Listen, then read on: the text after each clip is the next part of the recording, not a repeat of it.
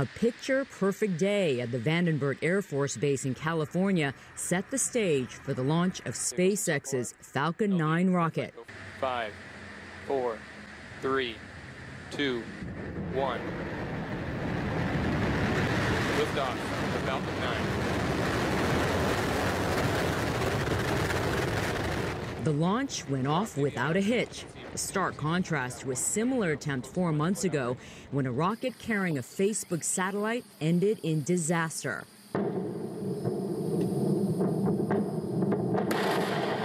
A probe found the cause of the blast was a failed pressure vessel in a liquid oxygen tank.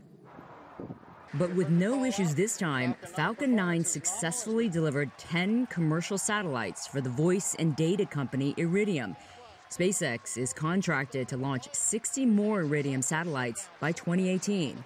Adding to the mission's success was the return and clean landing of the Falcon 9 rocket to a drone ship off the coast of California.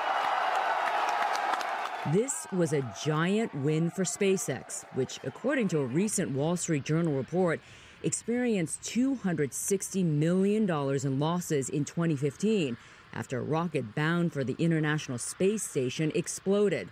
But CEO Elon Musk is determined to forge ahead and colonize Mars. So how do we figure out how to take you to Mars and create a self-sustaining city, a city that is not merely an outpost but could become a planet in its own right, and for us, thus we could become a truly multi-planet species. This is a peek into how SpaceX plans to do just that.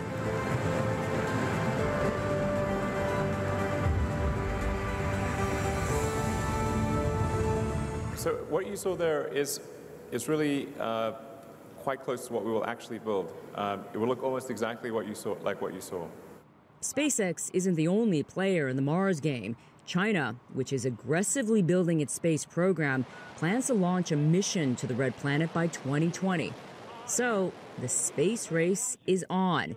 And for SpaceX, January 14th, 2017 marks another successful milestone in that mega journey to the stars and beyond. May Lee, CGTN, Los Angeles.